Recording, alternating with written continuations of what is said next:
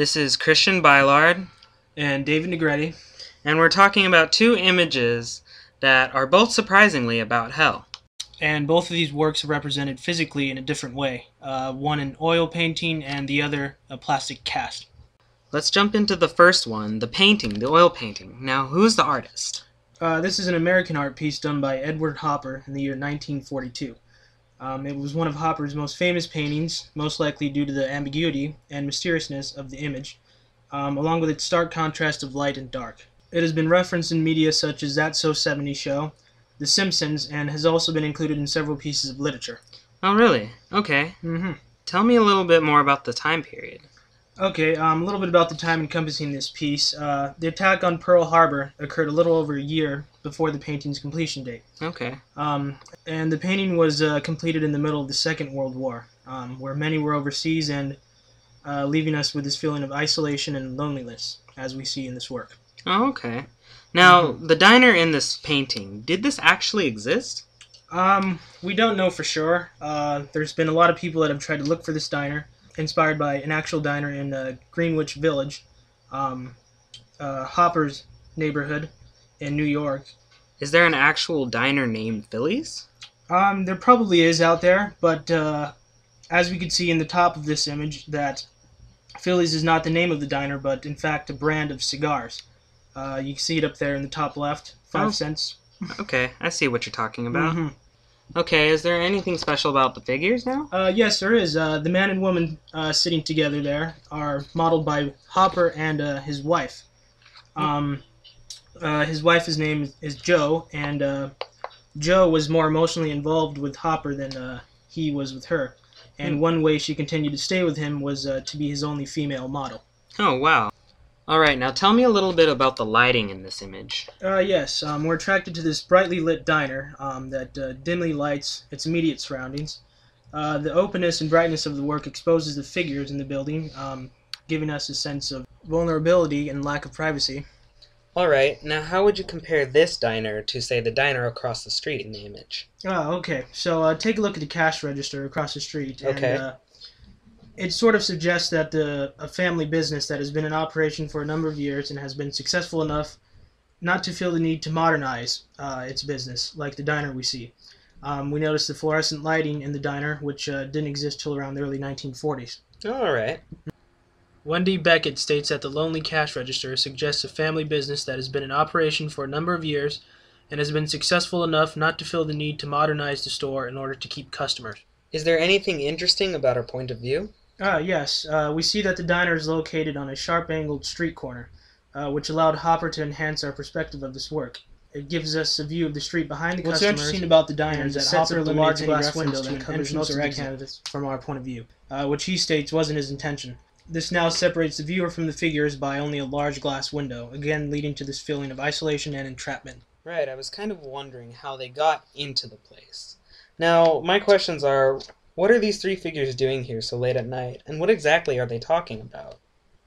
All good questions, and all questions that I had too when I looked at this piece. There's been several books written that tried to explore answers to these questions, but it's still unclear and open to interpretation. Now, I probably should have asked this at the beginning, but why the title Nighthawks? Well, when you hear the word Nighthawks, you think of birds, and the funny thing is that there's no birds in this work. When you look closer at each of the figures, they amazingly appear to be hawk-like with their black eyes. And from our point of view, we kind of become a nighthawk, separated from the community. Another thing I forgot to mention was the worker in the diner. We notice that this counter sort of surrounds him and traps him within the middle of the building. In a book by Gordon Thiessen, the story of this man is that he's in fact a free man with a job and a home, and it's the customers in the diner who are the actual nighthawks. Alright, so what is your overall view or meaning of this? Okay, so again, back to the title of the work, Nighthawks. Nighthawks are birds of prey. Again, there were no birds in this painting, so we begin to look at it as a metaphor. These people are the nighthawks, up so late at night. So what is actually being preyed upon in this setting? Is it men preying on women, or women preying on men? Or perhaps there is no preying, but instead only misery and separation of these figures from the community. Perhaps they desire to be set free from this diner, like a wild bird in a cage. Alright, very interesting. I kind of see the emptiness within the picture as the calm before the storm. They're waiting for something. This is almost like a waiting room for hell. I also see the man sitting there by himself as someone who's contemplating their life, while you have the other figures who have just kind of accepted their fate and are waiting for something to happen. Ah, fascinating points you have there. I didn't look at it in that way. That leads us to our next work. Can you tell us a little bit about the next work, Kristian? Right. This is a plastic cast. This is Auguste Rodin's The Gates of Hell. Now, this was commissioned in 1880 by the French government. So, we've seen quite a few doorways or portals made for church doors already. What's so special about this one? This one's special is because this was made for a secular building. This was supposed to house the Musée des Arts Décoratifs, but this building was never actually built. So what exactly is that?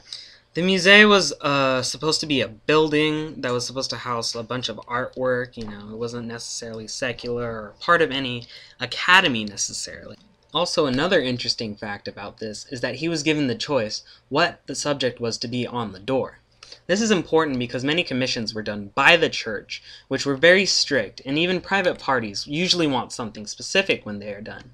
The fact that he was given the ability to do this himself was amazing at the time. Interesting. So what led to this incorporation of Dante's story?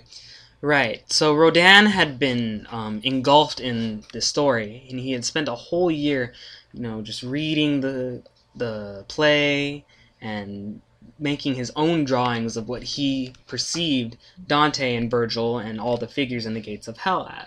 There's this great quote from the book Rodin by Elson, which is Rodin talking himself about Dante. He says, "I had a great admiration for Dante. I spent a whole year with Dante drawing the 8 circles of hell." Cool. So could you tell me a little bit about some of the figures that stand out? Right, so at the very top of the cast, we have the 3 shades of Adam. Now, these weren't necessarily a part of the story, but they were just so iconic that Rodin had to put them in. We also have the figure Ugolino, who is from Greek mythology, and we also have the 2 lovers, Paolo and Francesca, over there on the side of the cast. Wow, this is just an amazing piece. How long did it take him to finish this? Now, he started this in 1880, but when he died, this work wasn't completely finished. Someone went into his studio and found the pieces just sitting there. The molds ready to be casted, but nothing actually in them. Ah, okay. So how is its present condition? Well, we see it mostly in bronze today. I actually got a chance to see it on the Stanford University grounds in its bronze cast, and it was outside, and it was a glorious image. Ah, okay. So very cool. You got to actually see this work. How do you think it's spiritually significant? Well, Rodin devoted much of his life to making monuments for the dead, and I see this as not only a monument to the Divine Comedy, but also to us, or the dying of the soul. This figure is so spiritual to me because, again, it has that sense of emptiness that we saw also in the Nighthawks. There's this open space, there's kind of this ocean I see of flames, and the figures coming out, some being pulled back in. And it kind of creates this spiritual vacuum. And because of those figures coming out of the portal, that made this architecturally just groundbreaking, because there's the whole 2D of the Renaissance, and Rodin just completely threw everything away he knew and just went straight out of his brain. While he was making his portal door, he made some of these images by themselves as standalone statues, which is amazing as is. These were kind of blown up images of certain figures in the piece by themselves. Well, Kristian, I didn't see how we were going to connect these 2 works, but now that you've expressed how you feel, I gotta say I agree, and I do see a slight connection between the 2.